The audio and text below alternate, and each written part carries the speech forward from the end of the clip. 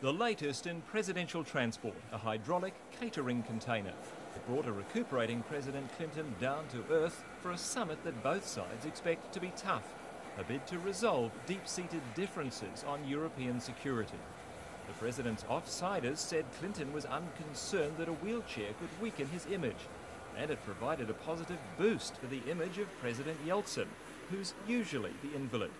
Ahead of his arrival, Yeltsin had talked tough to oppose the planned eastward expansion of NATO.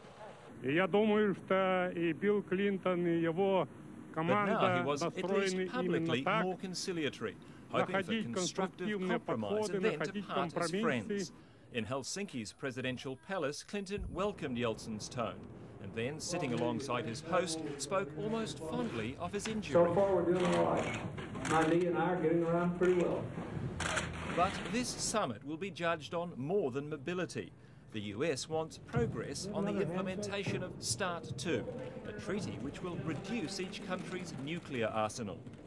And Clinton hopes to ease Yeltsin's fears over NATO's expansion, while Yeltsin wants to extract as many concessions as possible. The main talks are scheduled for day 2. Day 1 ended with a state banquet. The leader, who'd arrived in a catering container, had made it to the dinner table. So far, so good.